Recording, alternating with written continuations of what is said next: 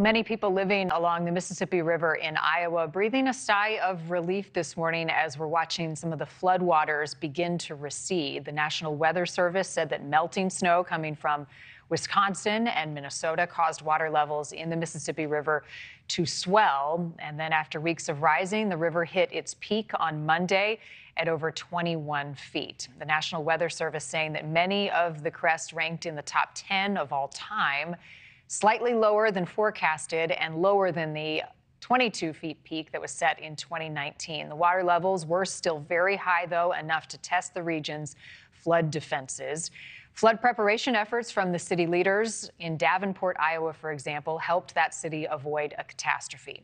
And that includes some new flood walls, twice as high as the previous flood walls had been.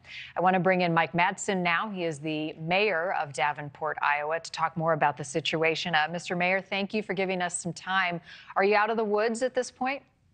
Not out of the woods, but the water's on the way down and our barriers have held. So we feel pretty good, but until the water's back in its place, we'll just keep a great eye on what's going on. All right, this was a big test of your flood defense systems. It sounded like it held up pretty good, but where are you seeing the most of the water right now? So it's in our what we call grass and concrete areas, our parks along the river, along River Drive, of course, our west end by Concord. And that area, they flood really early at 13 feet. And as you said, this is over 21-foot flood. So they're impacted a lot, but we have some pretty good berms there. We have a lot of barriers. We have a lot of pumps. And as I think you know, we do this all the time. We live with the river. It comes and recedes. We put up our barriers. We rehearse. We practice. We pre-position, as you are showing right now. That's double the size of that the barrier was in 2019. So we learn our lessons and we deal with the Mississippi as one of our greatest assets, but sometimes we have to work with her. Yeah, you live with the river, you love the river, you've got to be able to go with the flow, pun intended, I guess. Yeah. We do see sometimes people drive through floodwaters. Have you had any experience with people getting trapped, stranded, any injuries as a result? Not really. We do have folks that want to test the waters and drive through a little bit. And we, strongly caution them against it because sometimes the vehicle stalls. But we did a good job. Most of the people that are impacted, again, on our west end severely, they boat in and boat out, or we've worked well with the Red Cross. We have a shelter if they want to stay overnight for a few nights there and provide some assistance. And then we asked the governor to issue a disaster declaration. She was kind enough to give that. And so we have individual assistance for folks if needed. But that's not very many people. Tell me how this compares to 2019 when the river crested then and some of the changes, specifically those new flood walls that are larger, how that came into play. Yes, ma'am. Great question. So 2019, difference was we had an inundation of rain. The flood lasted for over a month. We had 3 different crests to include the record crest of over 22, but the flood barriers, we call them, weren't as big as they are now. So working with our friends from the Corps of Engineers, and they've been great. They've been with us every step of the way. They gave us a forensic analysis after 2019. So we simply built this wider, taller, and stronger.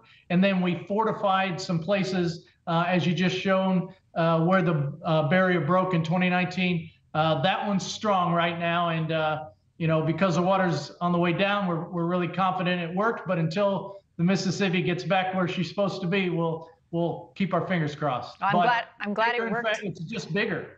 Right, exactly. Bigger, better in this case. I'm glad that it worked. How expensive was this project, and when did it get finished? We put the barriers up in 2.5 days because we pre-positioned and practice, but a couple $100,000. Hey, worth the investment, right? If it protects homes and businesses. What's the forecast calling for right now, Mr. Mayor? We're pretty dry. We're looking at 70s and 80s. We've had some pretty good wind, but we think by next week it'll be significantly lower. And then in 2 weeks, we think the river will be back where it's supposed to be. All right, we like that. And back to baseball season, it looks like a little water hazard outside the stadium at this point. Glad those water levels are receding. Put the plans in place. Don't you love when things work how you expect them to? It's an old adage of learn from what you did and do better, right? And I'm very proud of our public works folks and all the city staff that have worked 24/7 to keep this going. I mean, I'm here talking with you, but it's the folks on the ground that are doing the work and keeping us safe. Yep, and that's the priority in every single one of these situations, human life first and foremost. Mayor Mike Matson from Davenport, our best to you. Thanks for being with us. Thanks for covering. I wish you the best also. You too. Thank you for watching. Go to newsnationnow.com to find NewsNation on your television provider. And don't forget to click the red subscribe button below to get more of NewsNation's fact-driven, unbiased coverage.